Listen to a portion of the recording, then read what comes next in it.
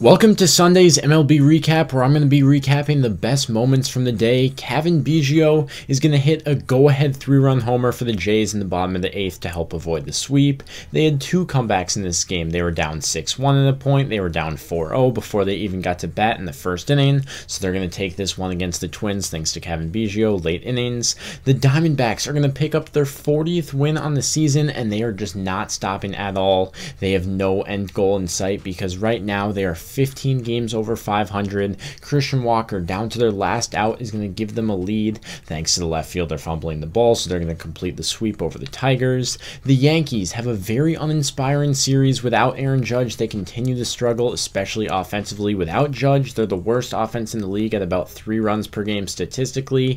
Kike Hernandez is going to give a hit as the Red Sox. It's a different Yankees-Red Sox rivalry field, but they're still going to take the series in the Bronx, so they'll take that anytime they can get it. The Rays, in the matchup of the two best teams in the American League, are going to take 2 out of 3. Shane McClanahan already reaches double-digit wins. He has 10 wins on the season. Wander Franco delivered a clutch 3-run homer, but the Rays offense just kept hitting, even against a very good Rangers team. Elly De La Cruz has just been so electric, and ever since they called him up on Tuesday, they have a record of 4-2, and they're going to take this series against their division rivals, St. Louis Cardinals. Now they're just 4 games behind the Pirates and Brewers atop the NL Central. Marcus Stroman made this tweet yesterday that was saying, "My agent and I made multiple attempts to engage them on an extension. Club wasn't interested in exploring it now. We'll see how it plays out." So basically he's saying that he was looking to engage in extension talks with the Chicago Cubs, but they weren't interested at the moment. He has a player option that he's almost for sure going to opt out at the end of this season because of how well he's been pitching,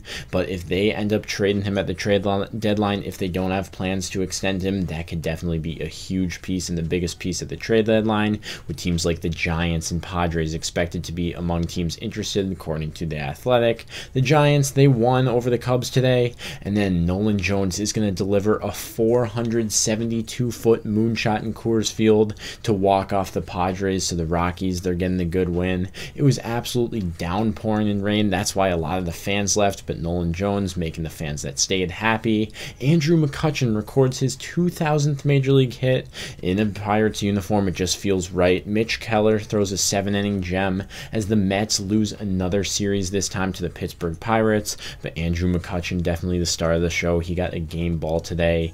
The Oakland A's have now won 5 straight games. They won a series in Pittsburgh against the Pirates, and now they're going to go to Milwaukee and take care of the NL Central leading Brewers. This is just crazy. It just shows it's Major League Baseball. Anything can happen. They won 2 out of 3 against the Braves. Seth Brown, go-ahead 3-run homer. They would roll to a win today. The Marlins would have a big comeback in the 8th and 9th inning, as that's going to cap off today's MLB recap, but the Marlins are now 7 games above 500. It's been a lot of 1-run wins, but at the end of the day, they just find ways to win, and that is all that matters. Those were the best moments from the action Sunday.